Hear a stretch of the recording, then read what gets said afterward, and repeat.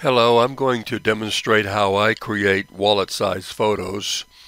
I use a 4x6 background. A wallet size is 3x4, so that if you get two pictures on a 4x6, that works out pretty good. In Photoshop, I do a Control-N as a new, and go to Photo and select a 4x6 300 dots per inch picture. I like to have a white background. Then I'll open my photograph that I want to work in there with a Control-O for open, and we'll take this one,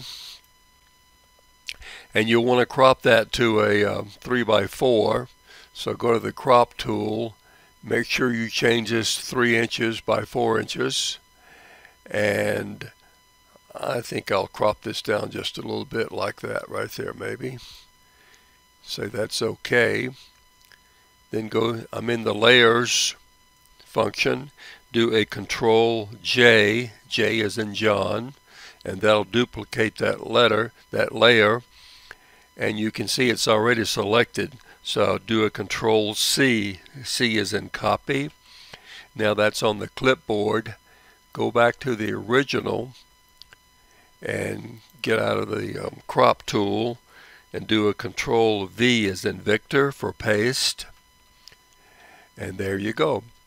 Now I'll go to the Move tool. I'm going to hold down the Shift key while I slide it to the left, and that'll keep it from going up and down vertically. So we've got that one there. Now I'll open another one. We'll open this one,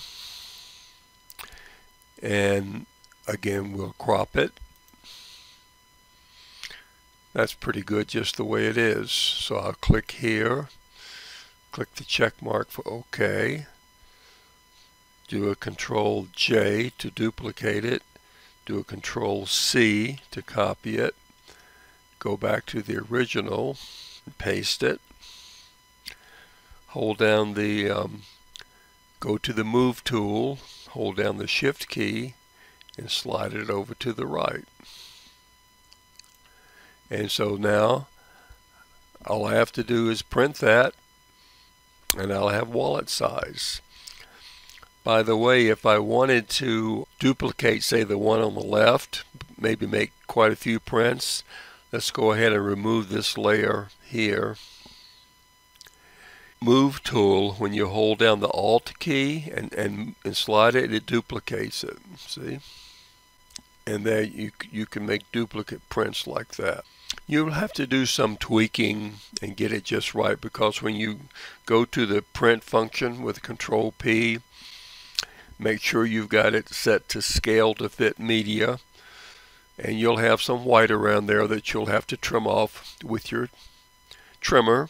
That's the way I do it. So long, and thanks for listening.